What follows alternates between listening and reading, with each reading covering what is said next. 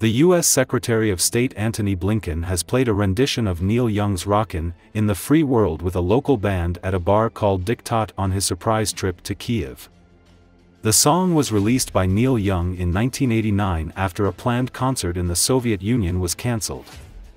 Before he began playing, Blinken told the audience, "Your soldiers, your citizens, particularly in the northeast, in Kharkiv, are suffering tremendously. But they need to know, you need to know, the United States is with you, so much of the world is with you, and they're fighting not just for a free Ukraine, but for the free world. And the free world is with you." The band was followed by a group of Ukrainian veterans who played wearing military fatigues, Cultural Forces of Ukraine. It was founded in 2022 to boost Ukrainian morale after Russia's invasion, and has both a civilian and military branch. Blinken arrived in Kiev by train early on May 14 morning on the previously undisclosed visit, which comes days after Russia launched a ground incursion into the north of the region of Kharkiv, opening a new front and stretching Ukraine's soldiers. Blinken's visit to Kiev has become one of the main topics of the Western media. The Wall Street Journal says, the main purpose of the visit was to discuss how American aid could bolster Ukraine's defenses, an initiative made impossible by Russia's military success. The New York Times, with hunger in the Gaza Strip and tension in Kharkiv, Blinken's performance in a bar drew criticism online, with many saying now was not the time to be improvising on stage in jeans.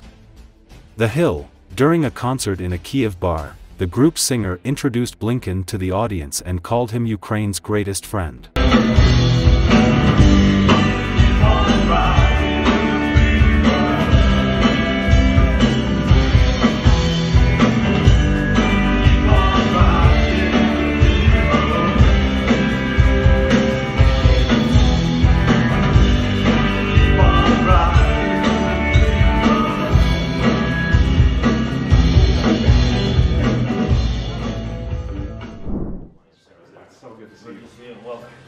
U.S. Secretary of State Antony Blinken made unannounced visit to Ukraine on Tuesday amid Ukrainian counteroffensive against increasingly intense Russian attacks.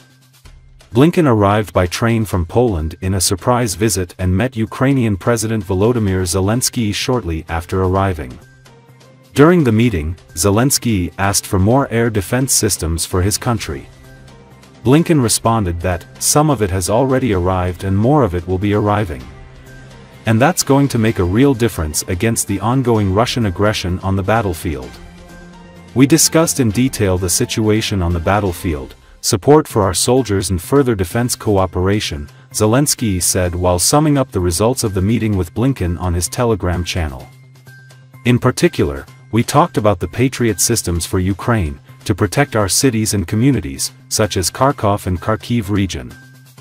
2 Patriots for the Kharkiv region could significantly help in protecting lives from Russian terror, he went on saying. Zelensky thanked the American people, the U.S. Congress, the House of Representatives, President Biden and his team for supporting Ukraine's fight for freedom and independence. We appreciate the decision to continue U.S. support for Ukraine, and today we talked about how to quickly implement the announced assistance packages to get weapons in the hands of our soldiers as quickly as possible, Zelensky said. The Ukrainian leader further said that he and Blinken discussed preparations for the Global Peace Summit, stressing America's role in maintaining a rules-based world order does not weaken. It was Antony Blinken's first visit to Ukraine since Joe Biden signed a $60 billion aid package for Ukraine after months of blocking by some Republican Party members. Наші люди страждають від російських ракет. Звісно, я хотів би обговорити також поступ у досягненні гарантій безпеки і про, звісно, саміт, який для нас є надзвичайно важливим. Нам потрібно, щоб брали участь не лише Сполучені Штати, але, власне, президент Байден. І ваша допомога нам потрібна в тому, щоб залучити якомога більше країн до цієї ініціативи, до цього саміту. Є багато, де ми можемо співпрацювати. Дякую красно, пане президенте. Перш за все, радий повернутися до України, радий бачити вас. І дійсно ми привезли щирі вітання від президента Байдена. Ми всі захоплюємося вашою стійкістю, вашою силою, вашим лідерством. Ми знаємо, що це складні часи, але ми також знаємо, що допомога вже схвалена, вона вже їде, вона скоро вже прибуде до України, і вона допоможе вам по-справжньому боротися проти агресії Росії на полі бою. І ми, так само як і багато партнерів України, впевнені, що ви досягнете перемоги саме на полі бою. І також дуже важливо, що з часом Україна стане на власні ноги і в сенсі демократії, в сенсі економіки, буде вільною, процвітаючою, і це те, що буде, власне, найкращою відповіддю Путіну. Це буде найкращим вашим майбутнім.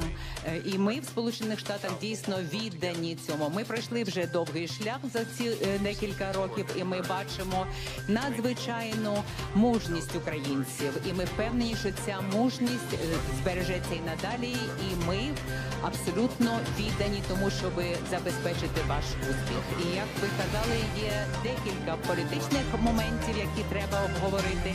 І ми хочемо пересвідчитися, що ми разом з багатьма нашими партнерами за наступні декілька місяців успішно дійдемо до того, щоб розв'язувати ці проблеми, які перед вами стоять, і ми маємо робити це разом. Ми готові обговорювати ці питання з вами.